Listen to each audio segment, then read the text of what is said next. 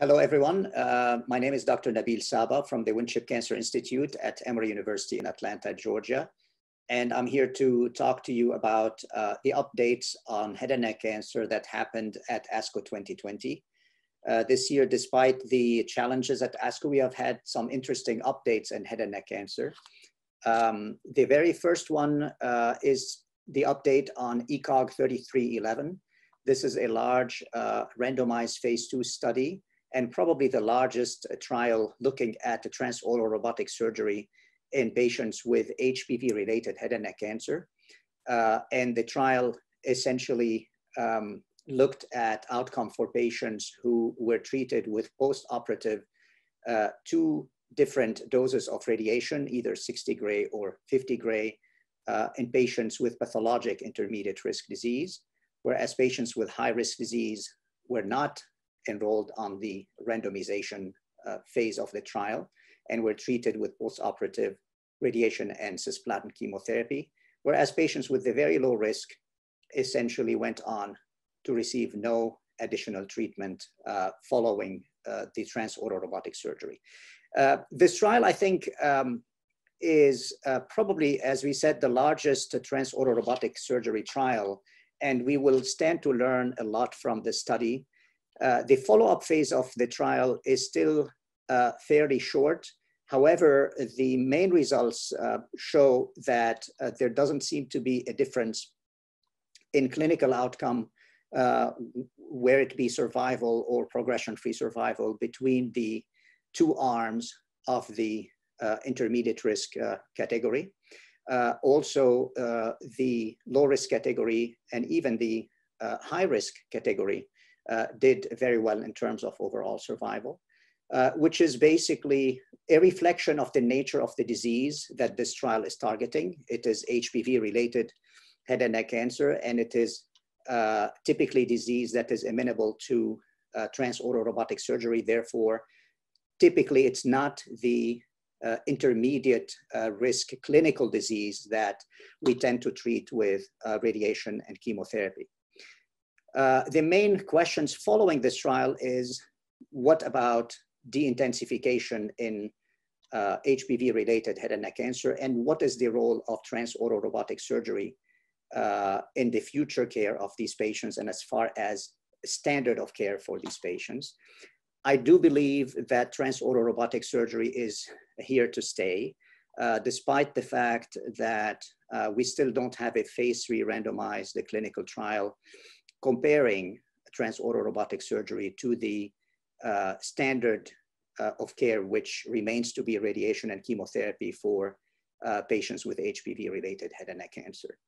It is going to be a challenging task to actually do such a randomized trial, given the fact that there has been an attempt to randomize patients on a previous study, and randomization was proven to be fairly difficult, given that patients may have a preconceived notion or may be preferring one modality over the other. So I think despite the fact that this trial is positive, there will still be questions about where is its place, essentially, as far as standard of care for patients with low-risk HPV-positive disease. The other aspect of it is there is quite a substantial number of patients who basically did not end up getting a true de-escalation, since they ended up with needing post-operative radiation and chemotherapy. And that needs to be examined in other trials that are being currently planned, and some of them enrolling for this particular group of patients. So that is one of the important abstracts that was presented this year at ASCO. Other important abstracts included the Japanese trial of post-operative radiation and chemotherapy, randomizing patients between weekly cisplatin at 40 milligrams per meter squared compared to the standard 100 milligram per meter squared in concurrence with radiation therapy. Those were high-risk patients, HPV negative patients with high-risk features. And this trial comes on the heels of the Tata Memorial Hospital clinical trial, which basically enrolled a similar patient population.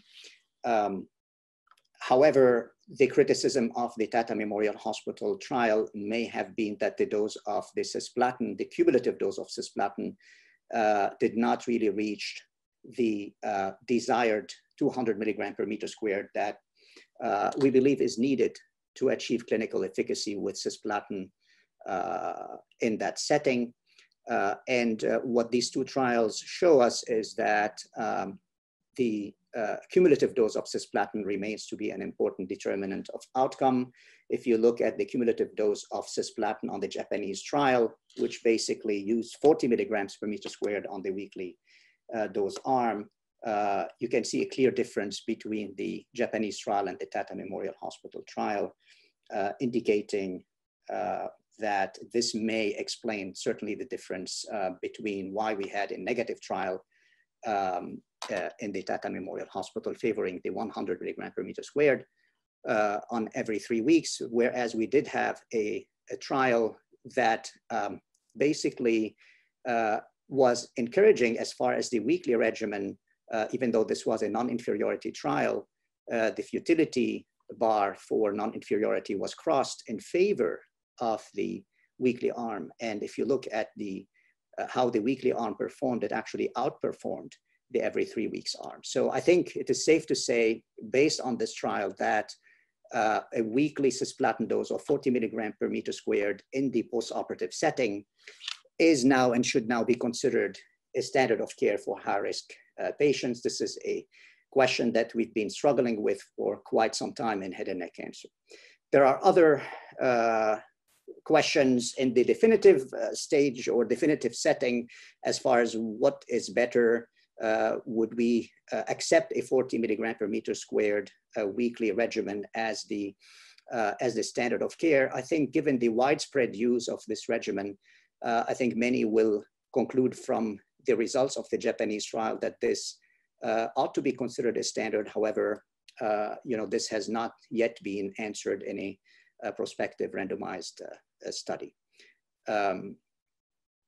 Other very interesting abstracts as well included a few abstracts that looked at immunotherapy and the question of determining the best sequencing of immunotherapy, especially in the post-immunotherapy failure state. We know that now, based on the Keynote-048, pembrolizumab is the standard first-line therapy for patients with PD-L1 positive disease. And we know that for patients with non-biomarker selected disease, chemoimmunotherapy with platinum 5-FU and pembrolizumab is the standard of care. But after failure of the first line, we still don't know how to proceed with subsequent therapy. So the standard of care now goes back to what we call investigator's choice as far as systemic therapy. So we go back to systemic agents such as single agent cetuximab. We go back to single agent docetaxel. It is feasible to go back also to the extreme regimen, which was our standard of care prior to Keynote-048. And so we are really right now in a conundrum trying to answer what is the best way to proceed with these, with post PD-1 failure situation. I would say also that most of the clinical trial efforts are being targeted on the first line, or at least a lot of the efforts are currently being targeted at the first line, even though the highest need seems to be the second line space. So in that respect, we've seen interesting combination trials that could lead to applications in the second line, but also could lead to moving the improvement in outcome to the first line as well. We've seen abstracts looking at the combination of nivolumab and cetuximab, and those were in the post-platinum failure, encouraging responses. And it seems that patients who are receiving these combinations do better in case they did not receive prior EGFR inhibitors or prior immune checkpoint inhibitors. indicating that perhaps this combination could be promising in the first-line setting. As far as post-PD-1 failure patients, one further analysis from the Keynote-048 attempted to look at the outcome of patients based on the several arms or the different arms of 048 and looking at patients who failed and were treated with second-line therapy. And the trial or the analysis reinforces to us that the early use of PD-1 inhibitors in the treatment of recurrent metastatic disease is of importance and should continue to be the standard of care, especially in biomarker-positive patients. The other interesting trial is the look at the TPX regimen, which was a regimen, a taxane-containing regimen compared to the extreme regimen in the first-line setting. And I say first-line setting preceding Keynote-048 because currently the first-line setting is really based on the Keynote-048 data. However, the TPX regimen appears to be producing similar results to the extreme regimen in the first-line setting. We saw that at ASCO of last year. What's interesting in this year is that when you look at subsequent therapy following failure of extreme versus TPX, it seems that if you get an immune checkpoint inhibitor following the TPX regimen, your outcome is better or improved compared to the overall outcome of patients who did not get immune checkpoint inhibitors following failure from the TPX regimen. And that was also in favor of TPX versus extreme. And so the question that is worth asking here is the sequencing of a taxane with an immune checkpoint inhibitor of value. I think many of us who treat head and neck cancer patients have observed these patients where you fail immune checkpoint inhibitor, you may treat them with the taxane and then they may respond later. Or patients, for example, with hyperprogression, which is a different question, I know, but hyperprogressive patients who are treated with taxanes, at least in personal experience and from talking to other of my colleagues, seem to respond greatly to a taxane-based regimen. So there is this, if you like, interest in using taxanes, I think, for patients who fail PD-1 inhibitors. And I'm saying that as an observation, not in any way as a guideline, because we obviously need clinical trials to examine this question in a more detailed fashion and any prospective clinical trials. So what we can learn and conclude from this, from these abstracts at ASCO is we are hungry now for designing post-PD-1 failure clinical trials and trying to understand the role of the cytotoxic chemotherapy in the treatment of these patients, the role of targeted therapies also in the treatment of these patients, including EGFR inhibitors, but also other targeted agents. Along those lines, combination therapies also of interest that are being explored include a combination of tyrosine kinase inhibitors with PD-1 inhibitors. I mentioned lenvatinib. There are other targeted agents as well in combination with PD-1 inhibitors. There's a cabozantinib trial that is currently accruing as well. Last but not least, I think biomarker-based therapy is also of interest or has been of interest at this ASCO meeting. And the data on targeting HRAS with tipifarnib really has been gaining momentum, I think, as a topic of interest, given the generous responses to single agent tipifarnib we've observed in patients, despite the fact that the number of patients were really small. When you look at the responses and duration of responses, it is really impressive. In my view, I think the response to single agent tipifarnib in squamous cell cancer of the head and neck patients approached 50% response rate, and the duration of response approached 15 months, which is fairly generous given that this population has been heavily pretreated. So we look with enthusiasm to the completion of the phase 2 enrolling trial in squamous cell cancer of the head and neck. We've seen some data also on saliva gland cancer with one responder.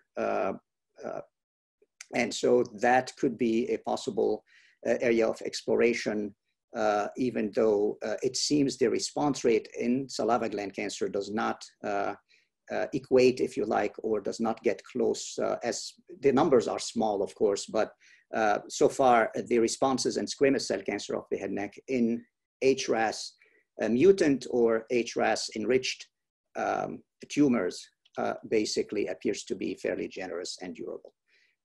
We've had an interesting abstract as well looking at blood tumor mutation burden from patients on the EAGLE trial.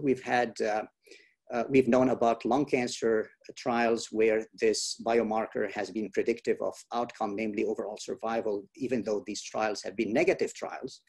Of interest is the lung cancer trial also included the same combination versus chemotherapy, which is durvalumab, tremelimumab, and durvalumab as single agent versus chemotherapy.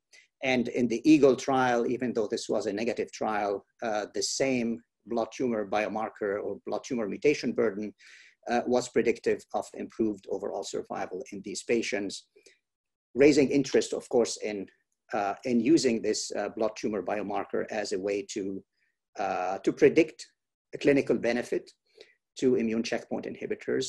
Of course, this is the first of its kind analysis, and the question is, does this hold for other agents? Does this hold for first line versus second line patients? Does it hold for combination agents better than single agents?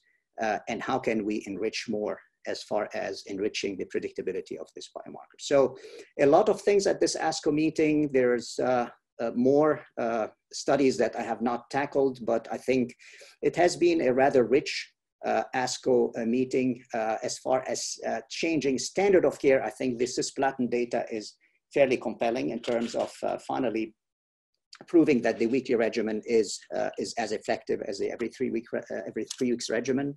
I think E3311, even though non-standard changing, we stand to probably learn a lot from the data collected from this study, and we look forward for long-term analysis on this trial because, as I said, the presentation at ASCO has been rather short-term analysis for outcome, but we look forward to examine the long-term survival analysis, but also the quality of life data, because at the end of the day, people will be deciding, I think, on transoral robotic surgery versus non-surgical therapy, largely based on the toxicity and quality of life data between the two regimens. And I think that will be the determinant for future practices. And that's all I have as far as this brief overview of head and neck cancer at ASCO 2020. And I thank you for your attention.